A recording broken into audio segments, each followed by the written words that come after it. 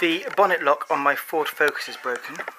These are the parts taken out. In this video I'm going to show you how to join this part, which is the bonnet catch, to this part, which is called the Bowden cable, and then I'm going to show you how to rebuild the lock cylinder on your new Bowden cable if that's what you need to do.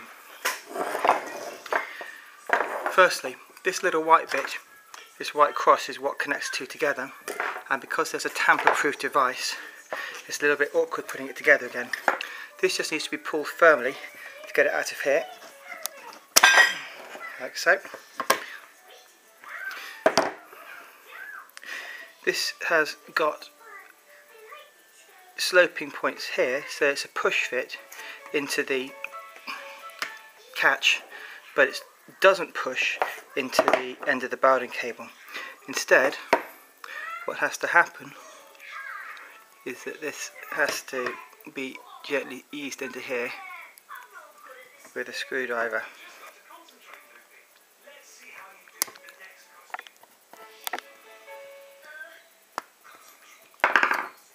Like so. Once it's in there,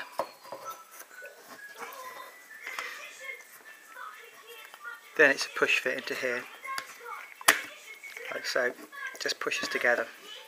When it's taken apart again, by just pulling firmly, the white bit always stays on that side. So that's a little bit awkward to get together. You have to remove the white cross from here and put it into the Bowden cable first before you reassemble it. Some people have found that it's just this white cross that's broken, and I was able to buy a new one of them from my Ford's part dealer for £2 or £3. But in my case, it's not just the white cross. The actual Bowden cable is what's damaged. When I turn the key in this end, the cross here does turn, but not with sufficient force or sufficient distance to actually open the bonnet. I was able to get the bonnet open without damaging my grille happily by just wiggling it, pushing the bonnet down, and then turning it to the left and then to the right, and I managed to get it open. So I don't have to damage anything. Now, this is my new Bowden cable, and the new parts that come with it. You don't have to rebuild the cylinder if your old cylinder works. You can just remove this pin from here and here, and there's one pin there and another pin there, and you reuse the old cylinder if that works fine, but for anyone that wants to, I'm going to rebuild the old cylinder. Now, all these parts have got little numbers on, and you have to start off by getting them all lined up.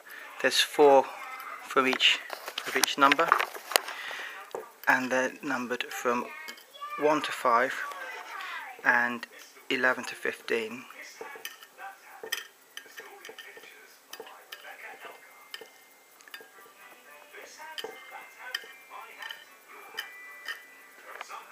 And we need them all in order because that's going to help us a lot later.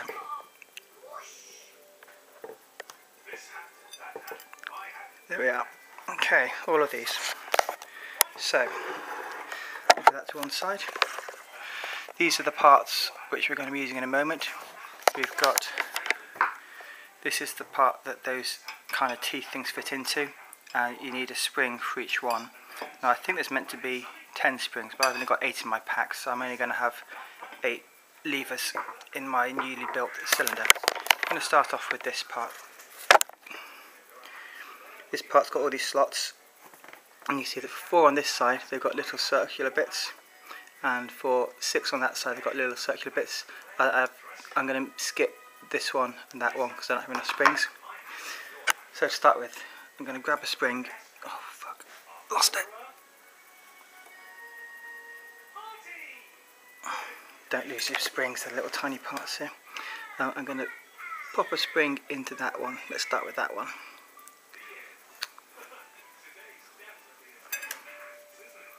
Like so, one spring in there. And I'm going to pick one of these pretty much at random. I'll use number 1 to start with. And that fits into this slot like so, so that this little lever there pushes against the spring. Okay, and I'm going to see if my key fits in at all. Good. It doesn't fit in. It doesn't go in. I've pushed that down so it's flush. Tried to put the key in and it's not worked at all. So I'm going to change this number 1 for number 11. All these ones, 1 to 5, need to alternate with these ones, 11 to 15. So I'll try having 11 is the right one for that slot. Again, I'm going to put that in like so, pinch it, see if the key fits. Good, the key does go in, but it's not perfectly aligned, it's just a little bit off. So maybe it's not an 11, maybe it's a 12. So I'm going to swap that one over for a 12, like so. I'm going to put my key in.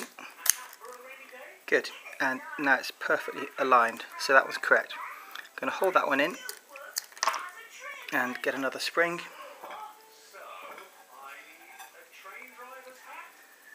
Put the spring in that hole. Okay, that's number 11, so this slot next to it, this slot's number 11, so this slot next to it is going to need 1 to 15. So I'm going to try the number 1. Okay, so this little lever on the side is going to go into that slot, and the little lever on the side is going to push down on the spring. There we are. Okay, now I'm going to push them down, put my key in. Good. Now, key goes in, which means it's the right number between 1 and 5, but it's sticking out quite a lot there. So it's not 1. Let's try a number 5. I think it's probably 4 or 5.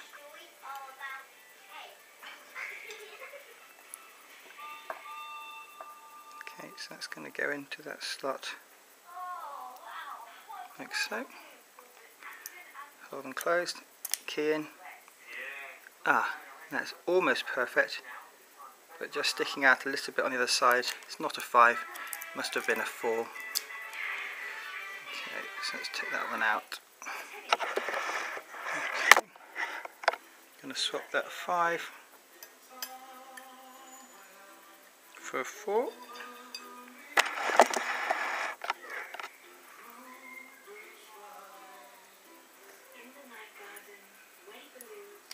Okay, that goes in, and they're both perfectly flush on each side. Good, now I'm going to hold them in, and I'm just going to carry on in that vein for as long as it takes. Another spring. I'm going to try number 1.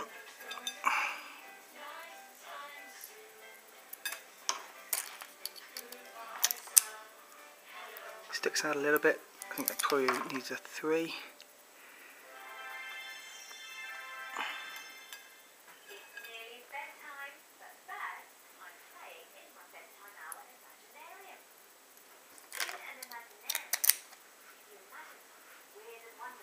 Yeah, perfect. Another spring.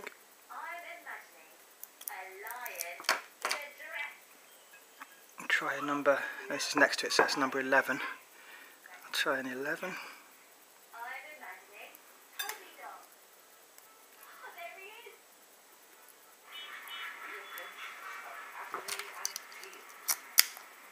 Oh, it's sticking out lots, so let's try a 15.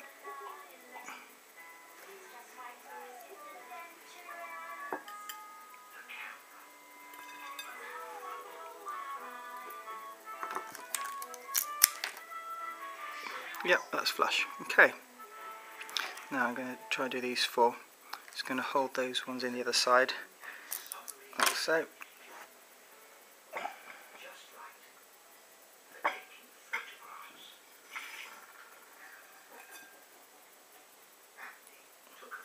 Spring in there. Let's try a number 11.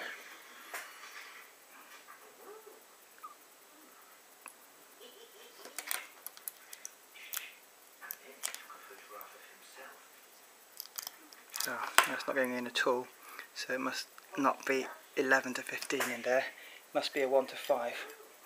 Try number 1.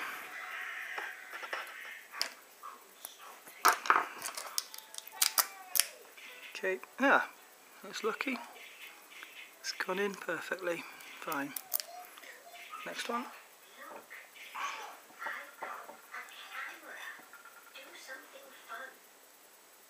spring.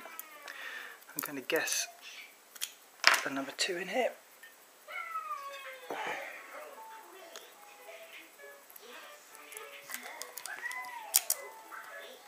Oh, bother. Right, yeah, no, it's not number 2, is it? Because it's next to the number 1, so it must be an 11 to 12. We try 12.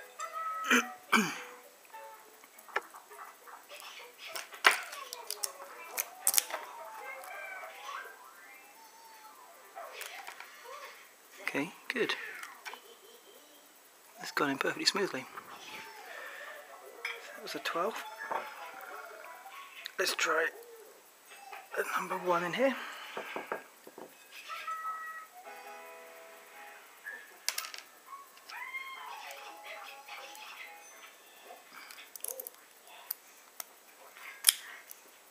Well, it's sticking out a lot there.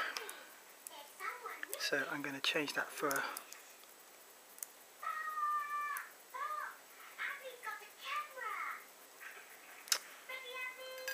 I'm going to try number 5.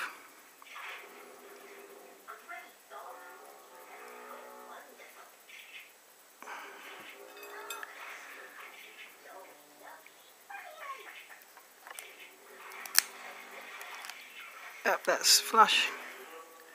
And this is the last lever. Okay, try an 11 in here.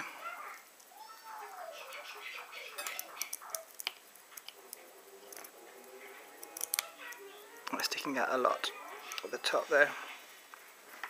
Sticking out a lot, so I'm going to try a number 15.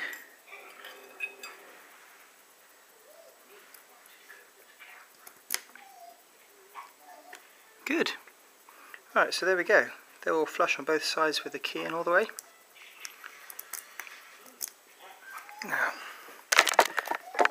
what we need next is these parts. I'll just get them over.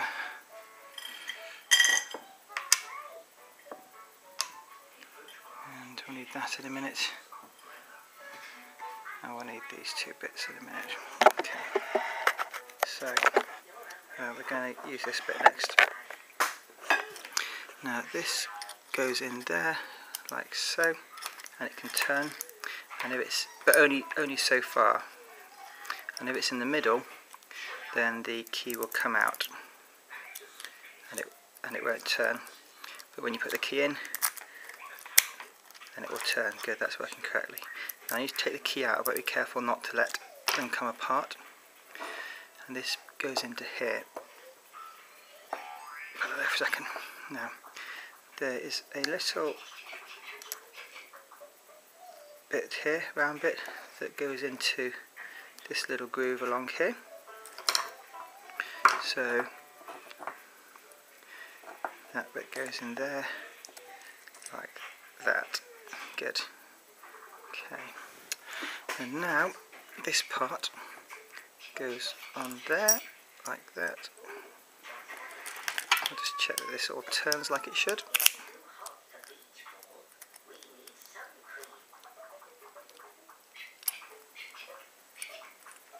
Yes, that turns when the key is out.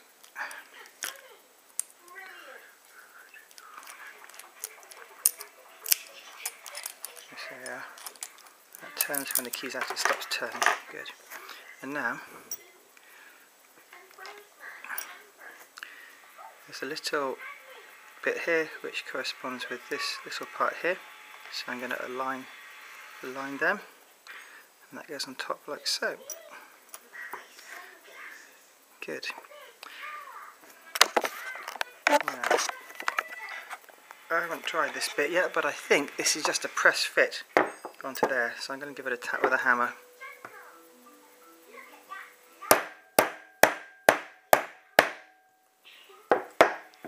Has that worked? Well, bugger me, it has worked, I think. Okay, so that turns with the key, but without the key it doesn't turn. By the way, this hole here goes vertically down when it's fitted in the car, and this big extra pointy white bit there goes down when it's in the car. Now,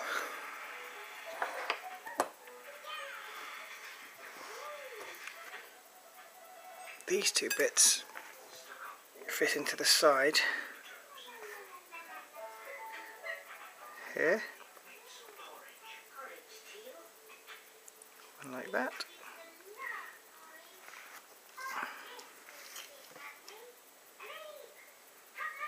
one like that, and they stop this bit coming out. And then this spring goes over here, I believe, like that. Okay. And that fits into here. I put that pointy white bit down, and this hole here down, then I suspect that will fit into there.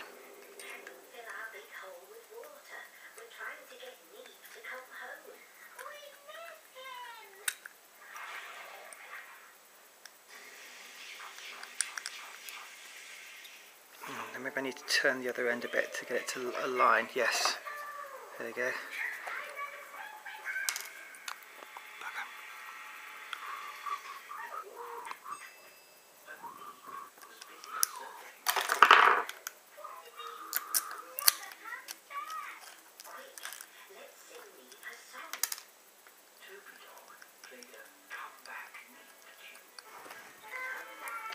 Wiggle this a bit.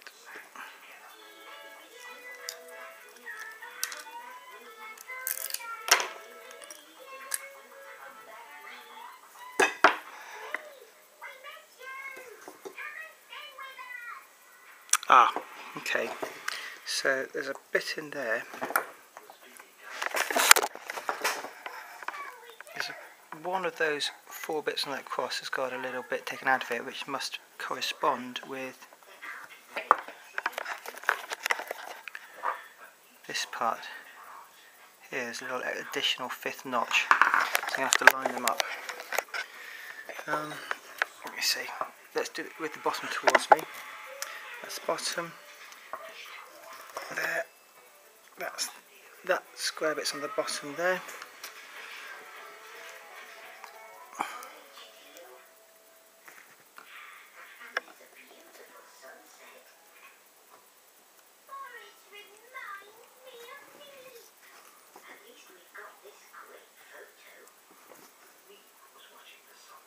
Okay, good.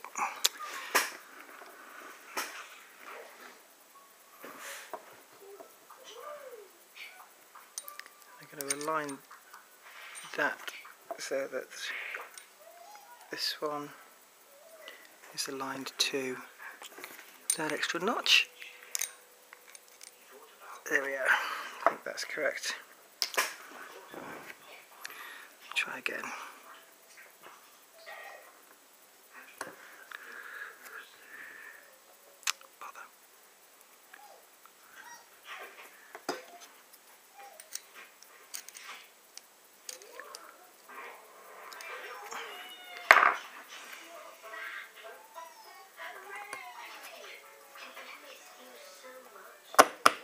Haha, there we go, all fitting together. Let me just check that this goes in there. Yep, turns both ways. And when we turn the key, that bit turns. Yes, good. Now, I'm sufficiently confident this is correct that I'm going to go ahead and put the pins in. So, I've got these 3 little pins here.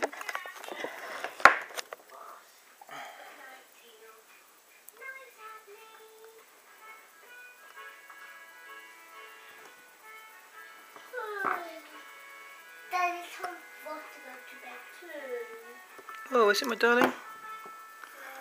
Well, if you want, you can watch telly for a little bit longer. I'm not bedtime yet. Oh, okay.